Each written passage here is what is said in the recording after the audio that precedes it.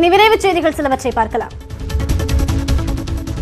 எல்லையில் தற்காப்பு கலை வீரர்களை சீனா நிறுத்தியுள்ள நிலையில் அவர்களை எதிர்கொள்ள கட்டக் படைப்பிரிவை இந்தியா களமிறக்கியுள்ளது.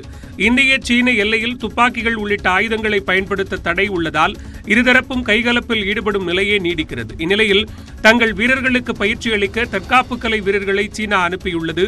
இதனை எதிர்கொள்ளும் வகையில் நிராயுத பாணிகளாக மோதுவதில் வல்லவர்களாக இந்தியாவின் தரைப்படையில் உள்ள கட்டக் பிரிவு வீரர்கள் களமிறக்கப்பட்டுள்ளனர்.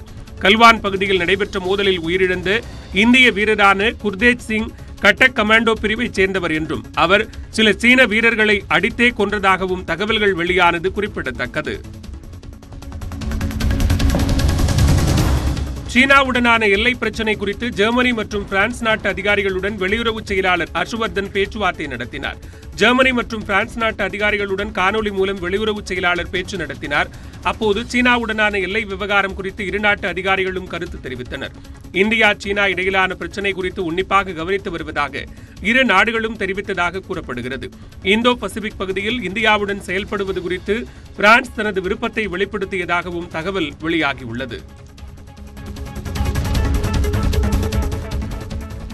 டிக்டாக் உள்ளிட்ட 59 செயலிகளை தடை செய்தது உலக வர்த்தக நிறுவன விதிகளை மீறிய நடவடிக்கை என சீனா கண்டனம் தெரிவித்திருக்கிறது. சீன செயலிகளை மத்திய அரசு தடை செய்திருப்பது தொடர்பாக இந்தியாவுக்கான சீன தூதரகம் அறிக்கை வெளியிட்டிருக்கிறது. அதில் மத்திய அரசின் நடவடிக்கை இந்தியாவின் சந்தை போட்டிக்கும் நுகர்வோர் நலனுக்கும் உகந்ததல்ல என தெரிவிக்கப்பட்டிருக்கிறது. இந்தியாவின் நடவடிக்கை ஆழ்ந்த வருத்தம் அளிப்பதாகவும் இதனை உறுதியாக எதிர்ப்பதாகவும் சீனா கூறியிருக்கிறது. இந்தியாவின் நடவடிக்கை வெளிப்படைத்தன்மைக்கு எதிரானதாகவும் உலக வர்த்தக அமைப்பின் விதிகளை மீறும் செயல் என்றும் சீனா விமர்சித்திருக்கிறது. தன்னை தாக்கிய எஸ்ஐ பாலகிருஷ்ணனை மன்னித்து விட்டதால் அவர் தற்போது சாத்தான்குளத்தில் இருவரின் இறப்புக்கு காரணமாகிவிட்டார் என நெல்லை மாவட்டம் திருக்குறுங்குடியைச் சேர்ந்த மணி என்பவர் கூறியிருக்கிறார்.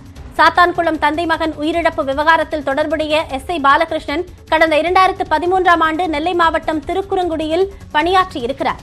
அப்போது விசாரணையின் போது மணி என்பவருக்கு ரத்தம் வருமாறு எஸ்ஐ பாலகிருஷ்ணன் கடுமையாக தாக்கியிருக்கிறார்.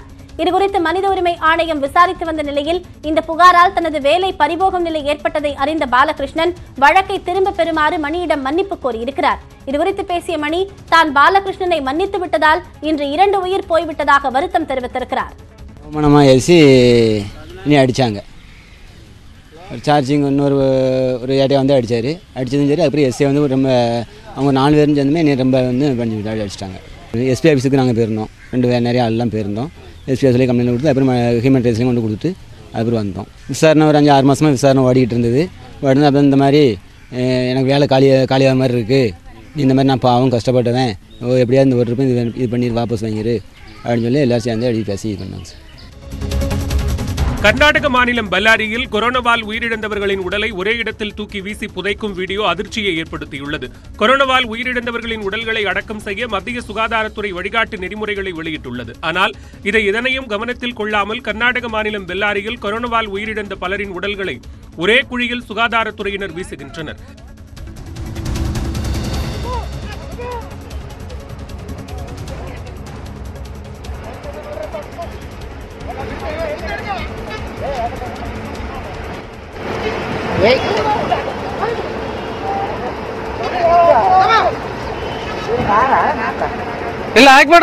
இதனை தனது ட்விட்டர் பக்கத்தில் வெளியிட்டுள்ள முன்னாள் அமைச்சர் டி.கே. சிவகுமார் கொரோனா பிரச்சனையை அரசு எவ்வாறு கையாள்கிறது என்பதை இந்த வீடியோ பிரதிபலிப்பதாக விமர்சித்துள்ளார். மேலும் அரசு உரிய நடவடிக்கை எடுக்க வேண்டும் என்றும் இனி இதுபோன்று நடைபெறக்கூடாது என்றும் வலியுறுத்தியுள்ளார். இந்தியாவில் ஒரே நாளில் 18,522 பேருக்கு கொரோனா தொற்று கண்டறியப்பட்டதை அடுத்து பாதிக்கப்பட்டோர் எண்ணிக்கை 5,66,000 அதிகரித்துள்ளது. கடந்த 24 மணி நேரத்தில் 418 பேர் உயிரிழந்ததை அடுத்து கொரோனாவால் உயிரிழந்தோர் எண்ணிக்கை 16,893 அதிகரித்துள்ளதாக சுகாதாரத்துறை தெரிவித்துள்ளது. குணமடைந்தோர் எண்ணிக்கை 3,34,000 கடந்துள்ளதாகவும் சிகிச்சையில் உள்ளோர் எண்ணிக்கை 2,15,000 உள்ளதாகவும் சுகாதாரத்துறை தெரிவித்துள்ளது. மகாராஷ்டிரா, தமிழகம் மற்றும் டெல்லி மாநிலங்கள் பாதிப்பு எண்ணிக்கையில் சீனாவை கடந்துள்ளன. மேலும் அண்மைச் செய்திகளை உடனுக்குடன் தெரிந்து கொள்ள News18 தமிழ்நாடு